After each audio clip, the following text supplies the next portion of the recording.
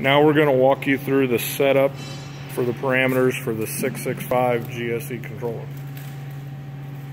Here we're at the main menu.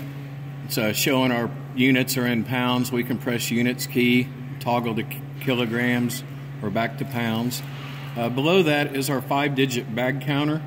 That can be cleared while you're at the main menu by pressing the clear key, and it asks the word sure with a question mark.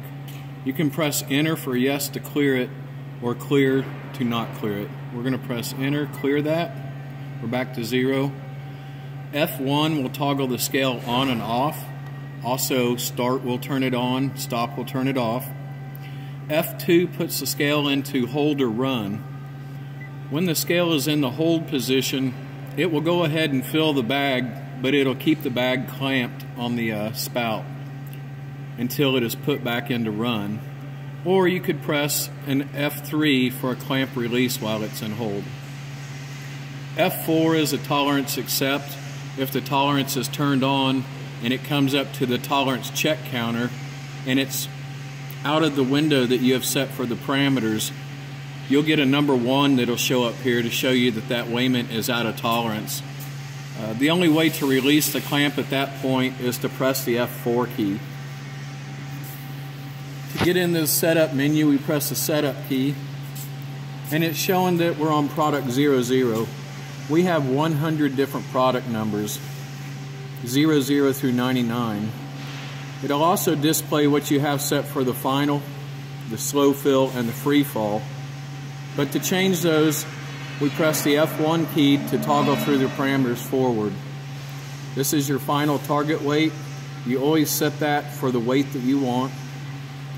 Slow fill weight is the amount of the target that will be in slow fill. Below that we have the cycle light. Once it goes into slow fill, an asterisk will appear between the brackets. We want that asterisk to come on for at least 1 second while it's in slow fill. If it's not coming on at all, then we want to raise the slow fill weight.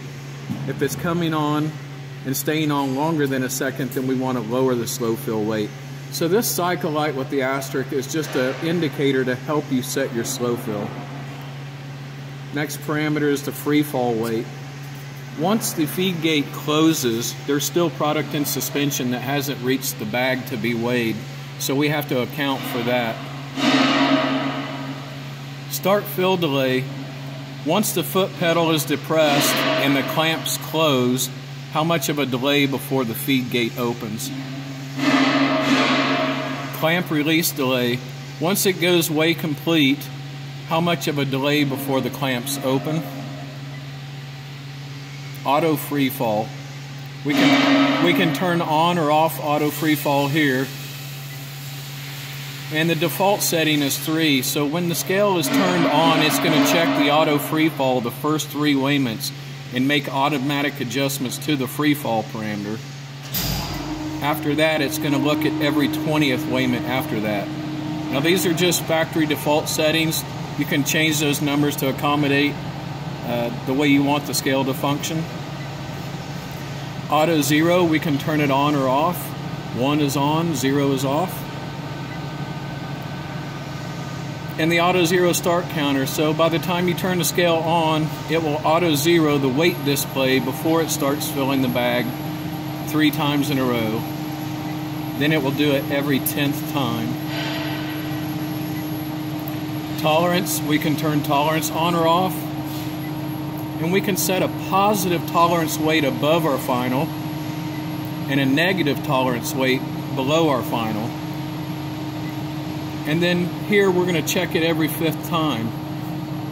Once it comes up to the check counter, if that weight is out of the window you have set, then it will not release the bag unless you press the F4 key back at the main menu. Master cycle count is just a rolling total count on how many cycles the scale has done. It's a non-resettable counter. It's good for maintenance purposes. And calibration. We have another video showing the calibration that you can also see. If we press F1 again, we're right back at our product number menu. So what we've done is we've made one complete loop through the parameters. Remember, F1 will toggle you forward through the loop.